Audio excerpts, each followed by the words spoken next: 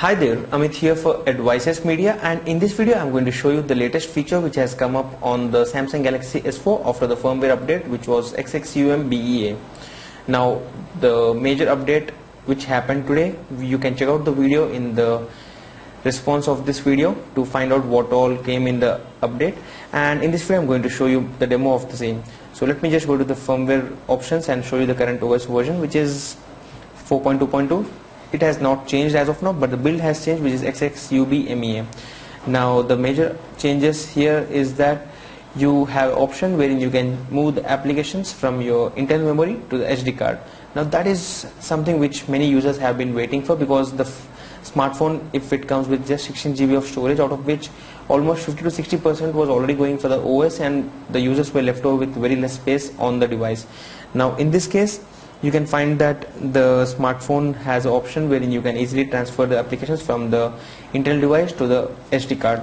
So in order to do that, you actually have to just go to the application, and then you would find the option which would say move to SD card.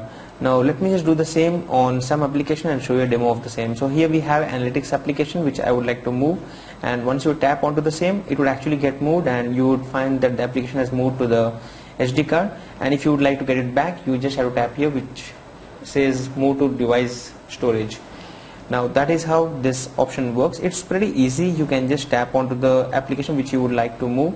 Sometimes it may not work, but mostly it actually works for most of the applications.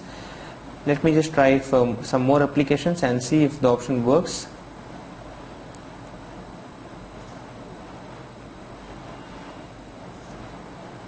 So it does work for few applications, not for all the applications, but this is how it actually works. That is the motive behind this video.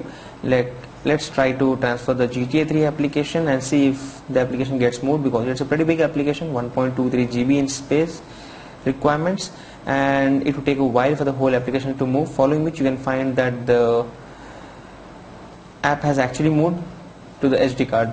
Now that is how this whole thing works, and this was a quick video on the latest firmware updates feature, that is moving the applications to the SD card. Thanks for watching. Do like this video if you actually like the content of this video, and we'll keep you updated with more videos like these. Thanks for subscribing. Stay updated with XXUBMEA. Thank you.